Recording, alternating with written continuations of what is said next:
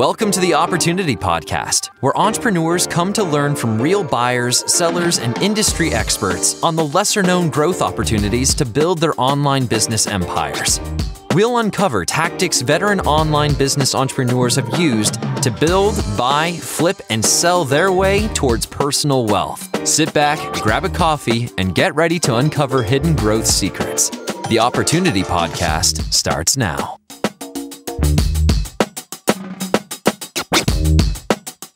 Hey everyone, welcome to the Opportunity Podcast. This is our first ever episode. I am one of your co-hosts, Sarah Nuttycombe. Hey everyone, and my name is Branden Schmidt. And we're really excited to be bringing you Empire Flipper's newest podcast. So, Branden, start me off. Tell me where you're calling from today.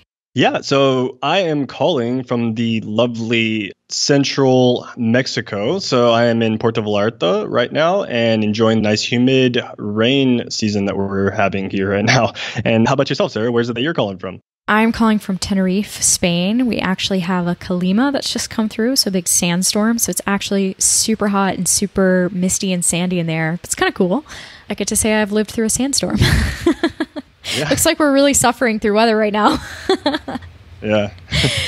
No, yeah, definitely. I guess it's that season, but I guess with everything that's going on right now in the world, it's not like we can be doing much traveling outside of this anyways. So yeah, we're pretty lucky to be, I think, where we are for sure. Well, just so you guys know, Branden and I are on the marketing team at Empire Flippers, and we will be kicking off this brand new podcast. This episode, we just want to talk about what in the world this podcast is and a little bit about who we are, maybe get into some more of that travel stuff and what that means for us at Empire Flippers. But let's not go into that yet. So to just kick things off, what is this show? So the Opportunity Podcast, this whole thing is about uncovering different growth opportunities throughout online business. So this is more insider tips and from sort of unconventional storytellers. So we've done a lot of storytelling with sellers and other experts in our other podcasts. But for this one, we really wanted to focus on a buyer perspective, even an Empire Flippers team perspective, and just really go after some of the hidden insights that, aren't always spoken about. So I know when we think about growing a business, we think, okay, SEO, we think CRO, we think, how can we really optimize for a better ROI? But what we've really found is there's always growth opportunities that are sort of laying under the surface that we could be digging into. So we figured there was a podcast around that, and we're just going to dig into that for an entire season. Mm-hmm. Yeah, exactly, Sarah. It's something that we've been discussing for some time here at Empire Flippers, that we'd really like to give our listeners more insight onto what real buyers and sellers are saying that have been the best opportunities for them to scale their assets. So, it's our idea with this podcast is to give you more insight, more tips, more insider knowledge on what it takes to scale any type of monetization that you can purchase from our marketplace, and what types of opportunities real life buyers and sellers have been telling us are, some of the best possibilities that they've been able to get out of these monetizations. So yeah, really excited to talk to everyone and to introduce this podcast as well, and really discover some hidden gems and some golden nuggets for our listeners. Yeah, speaking of golden nuggets, I think one thing we'd really like to focus on is just low-hanging fruit. What are the easiest first steps that you can take when you acquire a business or you're kicking off and starting your entrepreneurial journey to really get your business going? So that's what we're going to prioritize. And so far, we've already recorded a couple episodes, and definitely our interviewees bring a lot of that to life. So yeah, so we wanted to talk to you guys about why we wanted to create this podcast. So really, one of the coolest things Branden and I have been able to do in the past year is do seller interviews. You've probably heard us, if you tune into the RMRB, Real Money, Real Business podcast, you would have caught us over there interviewing sellers and obviously getting nice overviews of the businesses that are being listed on our marketplace. What we really discovered through that process is, when a seller is talking about their business, they always have really good insight and really good ways of optimizing your business and really going after growth opportunities. But, we don't always get the chance to really dig in on that. So it's why we brought that format to this podcast. We're really going to dig in on what growth opportunities are being missed, maybe what's hidden, maybe what's low-hanging fruit. And so that's why we wanted to do this. Yeah, and it's great that you mentioned that we've been able to discuss and talk with many sellers on our marketplace through the Real Money, Real Business podcast and hearing, what they've done to optimize their business to make it, eligible to be placed on our marketplace to begin with. But another thing I've also noticed over the last year or so that we've been talking with buyers was through our buyer ROI study that I've been performing over the last few months. And ultimately what it is I've gone and called and discussed with several different buyers that have acquired businesses from our marketplace and figured out what their ROI is, how the business has been doing. And a great takeaway from those calls that I made were, what were some of the growth opportunities that they improved on their business model that ultimately led to them gaining a positive ROI. So I'm really excited to bring some of that information, shed some light on those stories for our listeners in this series to find out what buyers have been doing on the back end of their business models to ultimately gain a positive ROI and, ultimately reach their business goals, what they had originally set out to conquer. That's awesome. I know the ROI studies were no small feat, and they've been amazing to finally have. So I'm just going to applaud Branden real fast in front of everyone and give him some credit because I know he's really worked hard on them. And yeah, we're so lucky to have those studies because actually a bunch of the people from the ROI studies will be guests on this podcast. So it's great. I guess speaking of examples, if you want a little sneak peek of the types of people we interview, I'll just fire off some of the things that we'll go over. So some examples of episodes we go over things like, what it's like to buy a SaaS business, hit enormous challenges and bounce back from them. We have an interviewee who's got a large portfolio of Amazon associates and affiliate businesses. We talk to our very own Greg Elfrink, Director of Marketing, to talk about how to use content marketing to scale your own empire. We have a whole episode dedicated to operations and how to master operational efficiency to lead to faster ROI. And then we actually get into private equity, which I know has been a hot topic. So we have a whole episode dedicated to that. We talk about how PE is drastically changing the landscape of our marketplace and how you can catch the PE wave before everyone else does. So that's an overview of the kind of episodes we're going to have. And I think our audience, at least I'd like to think you guys are going to learn a lot from it. So I don't want to give too much away. I want to save a little bit for the episodes when they roll out. But I do want to get into who in the world Branden and I are. So Branden, can you tell me a little bit about where you're from and what you did previously before Empire Flippers? Yeah, so a little bit of a long story. I'll try and start from the beginning where everything kind of kicked off. So I was in the military. I was in the Navy, stationed in Japan for 4 years. Once I got out of the military, I was working a few sales jobs and business-to-business jobs, things that were just kind of commission sales-based. And I kind of built up my knowledge in sales and a little bit of marketing knowledge as well in that time. But right around that time, I was working in a factory and I was really started to not really like where I was going with my life. I felt like my purpose wasn't really being fulfilled, working in a factory, working night shift and a couple other miscellaneous jobs I was doing on the side from there. And, I decided, I needed a change in life. And so ultimately what I decided to do was I would go to Starbucks almost every morning. I'd pay for the $5 coffee so I could use their free Wi-Fi. And I would literally sit there for maybe 7-8 hours a day in Starbucks before I had to go and work my night shift job and just learn about digital marketing. So I took a few courses, a few Udemy courses, a few other things that kind of got my knowledge started in, the online space. I did some coding camps and things of that nature. And I found, what really had stuck with me and what I was most passionate about was SEO. So I started learning more about SEO and learning how to build clients. And ultimately, I got a few of my own SEO clients, that I was basically building up their SEO and then also improving their on-page SEO within their WordPress sites. And once that kind of started to stick and I noticed, this was a feasible way of making money and being able to work from my laptop and just, kind of on my own schedule, I decided to go 100% all in. I applied for a dive resort in the Philippines that was looking for a digital marketing specialist, and I got approved for the job. Basically, I sold all of my stuff. I sold my car. I sold all of my possessions, living in California at the time, and basically just purchased a one-way ticket to the Philippines and took off.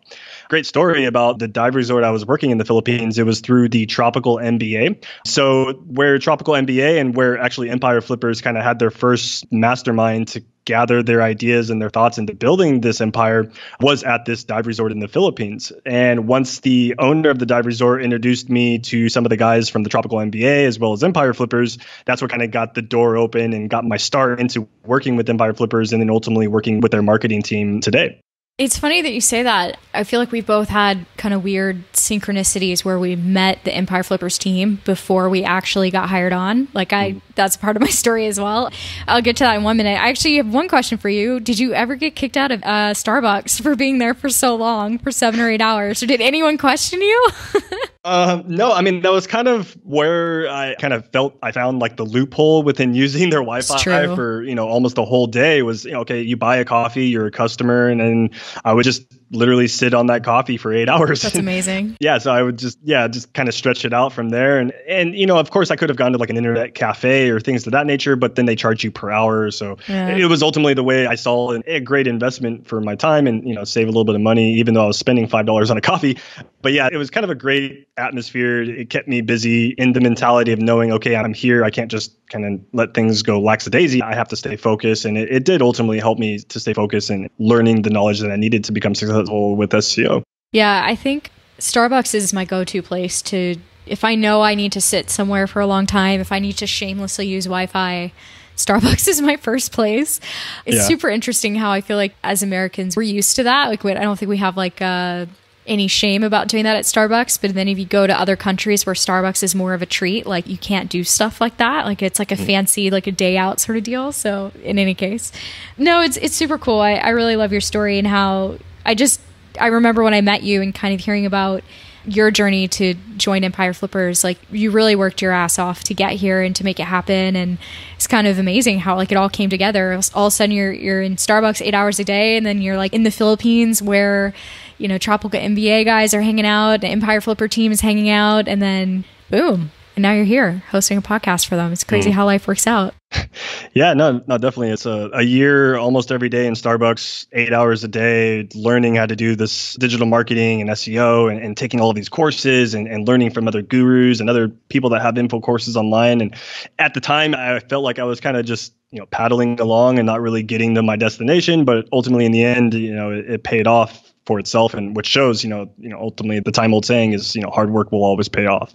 And real quick, I don't know if this was quite clear from the beginning. I know where you're from, but tell the audience where you're from. Yeah, so born and raised in California, so kind of East Los Angeles area. Riverside is the most common city that's in that area that most people know about. And yeah, so born and raised in California. And then ultimately I did join the military. I joined the Navy when I was 19 and got shipped off to Japan after that. Not a bad place to get shipped off. Yeah, which did ultimately. Yeah, no, that definitely one of the first, stations that, a lot of people were hoping for when it comes to the military is getting stationed in Japan. And that ultimately is kind of what gave me that travel bug. The one thing I did enjoy about the Navy was, the travel, being able to travel to Australia and always in South Korea and Okinawa and Guam. And we were all over the place in East Asia. And I loved that part about the military and traveling in the Navy. The job wasn't exactly the right fit for me. So now being able to have this opportunity of being able to work online and pick up my laptop and travel to another country and ultimately being able to work on my own schedule has just been, something I am so thankful and so grateful for, having this opportunity of being able to travel and work at the same time and doing something that I really do love as well. Oh, that's awesome, Branden. So without making you repeat too much, tell me about like how you first heard about Empire Flippers and what made you really want to join.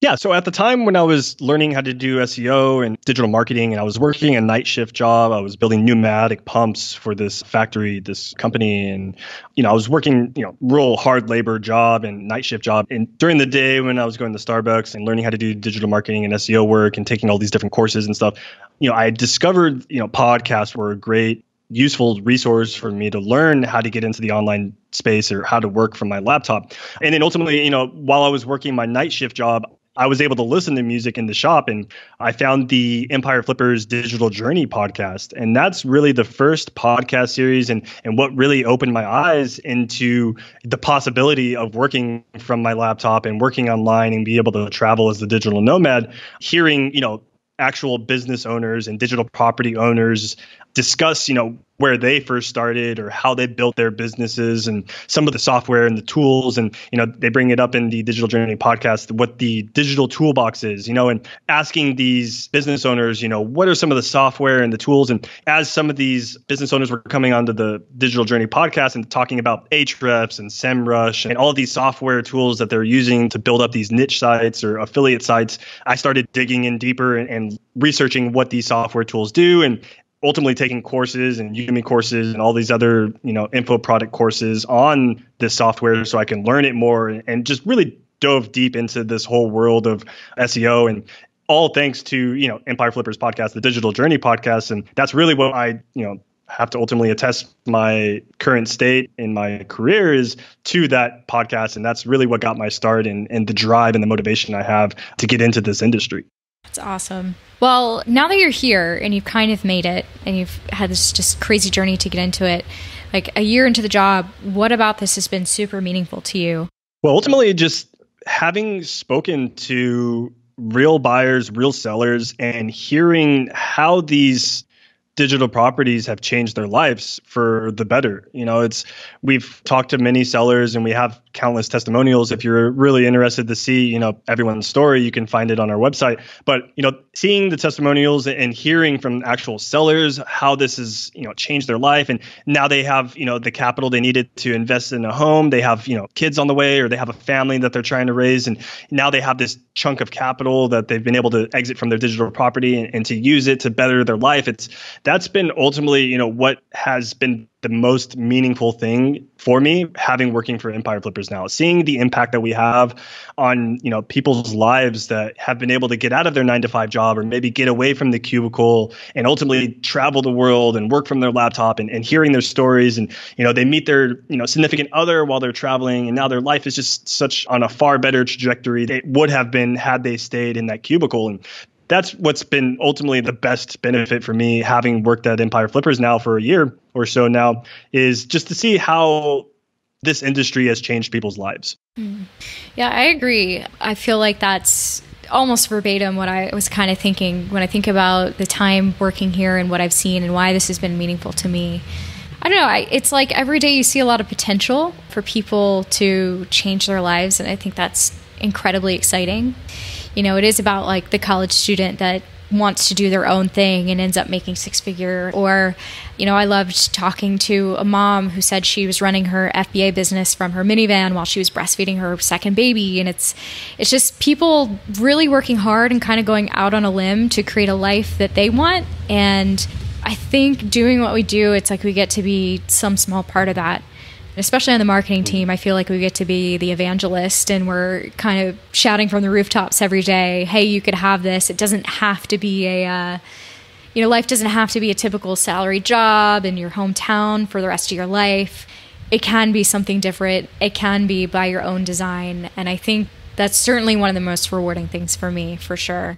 Yeah, no, I completely agree with you. And we are very, fortunate as well to be able to talk to a lot of buyers and sellers that come on our marketplace, and the Real Money, Real Business podcast, being able to talk to sellers and hear their story on how they've built up this digital property that they're selling on our marketplace, and kind of hear their struggles and how they've alleviated some of those issues, and to ultimately make it, profitable and something that is a great opportunity for someone to come in and ultimately scale, taking it over. And I think it's really great that we're fortunate to be in this position. And, speaking of being in this position as well, so let's backtrack a little bit and let's hear about where you got your start, Sarah, and, what you did previously to working with Empire Flippers as well.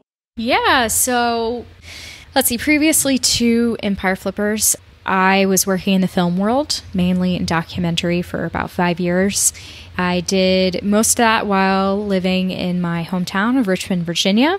So it was really awesome. It was a really cool way to talk to people, hear stories, travel the world.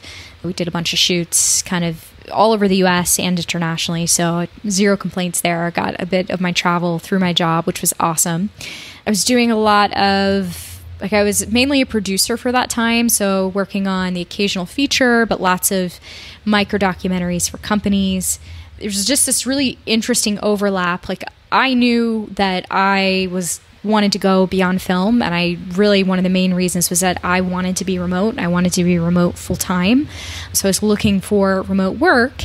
And yeah, so then I came across Empire Flippers, and there was this great overlap that really worked for my experience, where a lot of my past films that I worked on were for large companies going through exits. So a lot of storytelling surrounding major exits, a lot of that having to do with private equity.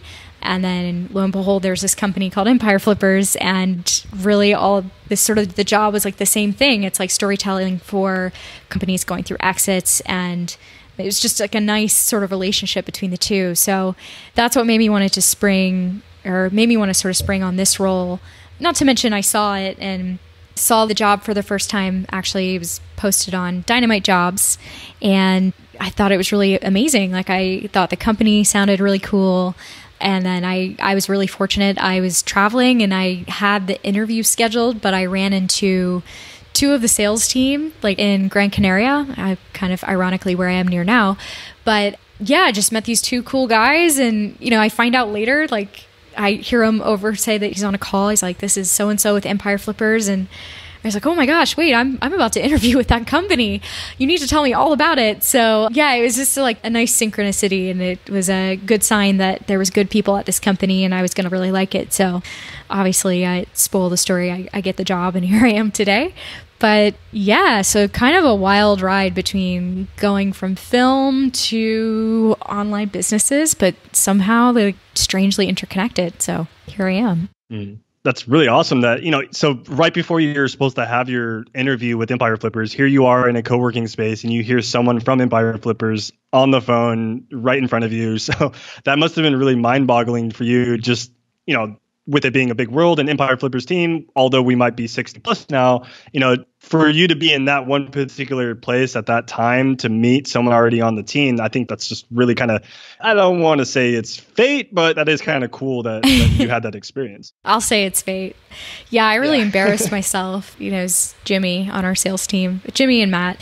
And it's funny because I had like full-blown conversations with them about, they're both from the South and stuff. So we're talking about that. Jimmy's talking about how, lived in Vietnam, and I'm telling him, I've got this interview, I've got an interview with a company that if I got it, I'd have to go train in Vietnam. It just did not put two and two together at all.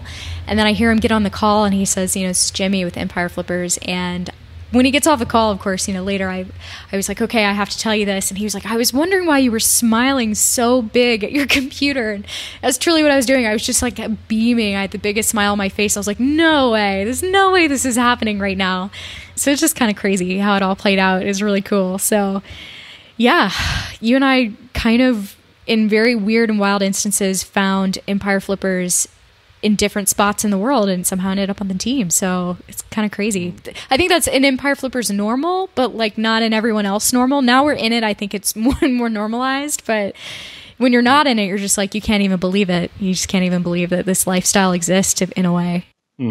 Yeah, no. And one thing that I noticed you mentioned as well before was, having gotten that kind of first initial contact with Empire Flippers through Dynamite Jobs. And that was ultimately where I found my first, digital marketing job for the dive resort in the Philippines was through Dynamite Jobs as well. And I know, Empire Flippers, Tropical MBA, the Dynamite Jobs crew, and all of those guys are interconnected as well. And we're all, one big happy family. So it's kind of cool. It's like once you get kind of your foot in that door, that initial kind of introduction into the space, you kind of start to build these connections and these bonds with people that ultimately help you along your career, and your journey as well. Yeah, definitely. It's wild. I think being in this industry now, I realize how absolutely interconnected it is, which is just been amazing to see and sort of to be a part of. I don't know. It's cool. And then it's, you're part of an industry where people typically don't think what we're doing is weird. They're usually doing it too. They're calling from different countries. They're going through sandstorms and weird Mexican weather. And that's just kind of like, a day at the office in our world. So, yeah. Yep. Day at the home office, definitely. Day at the home office. Yeah, exactly. Yeah. So on the subject of, working at the home office, what was it that ultimately made you decide you wanted to work remote, not stay in one location and then ultimately wanted to branch out and travel while working? Yeah, because I had a good gig going where I was doing a lot of traveling for my job, like I was saying, but I knew I wanted to be full-time. I kind of discovered digital nomadism, if you can call it that, in college. And I just got really hooked. Like I studied abroad for the first time in college, and it's so stereotypical. It's embarrassing. But, I was that person that was like, oh, study abroad kind of changed my life because I studied in Italy, and it was the first time I was really truly out of the country on my own. And that's opened up my eyes to life abroad. So one of the first things I did when I graduated college was, I'm sure like the horror of my entire family, say, I'm going to go abroad when I graduate. And I didn't have much of a plan. I just knew I wanted to get a visa somewhere and go and do like a working holiday visa. So I actually ended up in Ireland for a year, went to the UK after, and then eventually came back to Richmond, started doing more documentary work, but like kept leaving Richmond. I kept, sort of going on trips to Japan and to Iceland and all these other places. So I couldn't stay in one place for long. I knew that I needed that sort of control of being remote full time. So that's kind of what made me want to ship off and decide, okay, I'm going to do this. I'm going to make this lifestyle work and see if I can do it. So now 2 years and some change later, here I am. So it's been good.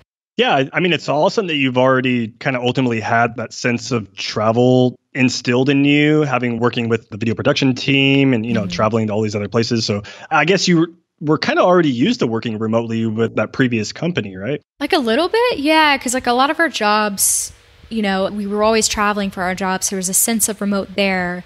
And actually the first year that I went remote, in the past 2 years, it was freelancing for that company. So it was like remote producing and things like that, which is great. But then I just knew that I think I was like, okay, I'm looking for something where the company is also remote and the team is also remote. So I'm not so much of a weirdo, basically, the person that's kind of calling in from different countries when, everyone's back home. It does get a little bit odd. So yeah, I mean, ultimately, like I had a little bit of a grounds for it. Super thankful that I had been doing some traveling. And so by the time I came across Empire Flippers and they're like, hey, we're going to train in Vietnam. How do you feel about that? Can you handle it? Basically. And it's like, no problem. Was in Vietnam last year. Like totally fine. Let's do it.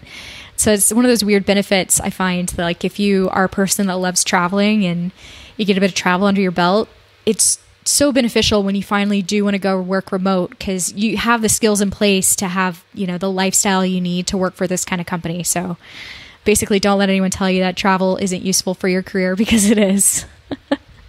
Yeah, and it also opens a lot of doors for you to meet people that you otherwise would have never met, right? I can't tell you, how many co-working spaces I've gone to and, like Canggu, Bali, and, Dojo, and, a couple other co-working spaces in Vietnam. And, there's a lot of cool places that you can go and meet other like-minded individuals that you wouldn't meet in your hometown or just kind of in your own small city.